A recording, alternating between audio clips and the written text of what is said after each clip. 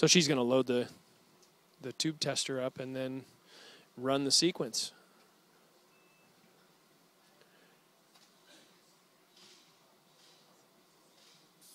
This is a tube tester that was designed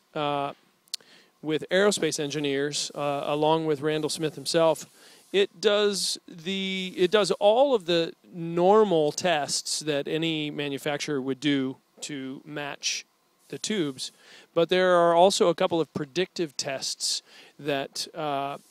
Randall incorporated with those aerospace engineers that allow us to further determine how reliable a tube might be. There's no way to completely predict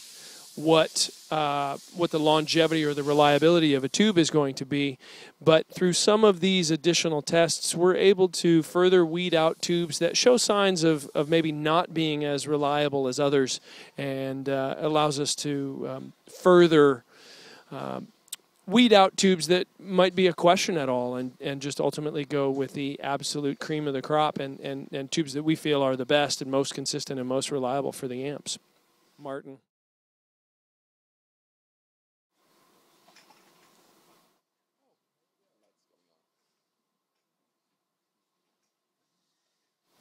So there's a static voltage that is going to each of the tubes, and it's being determined within the parameters that we've set that each tube is falling within those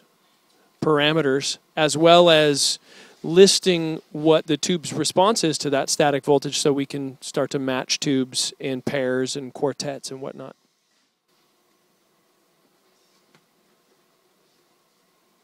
So now we'll do a hammer test for each one.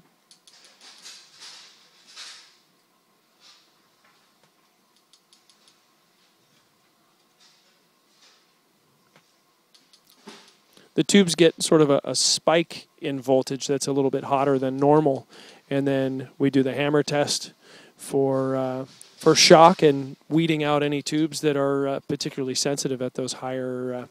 currents and higher voltages.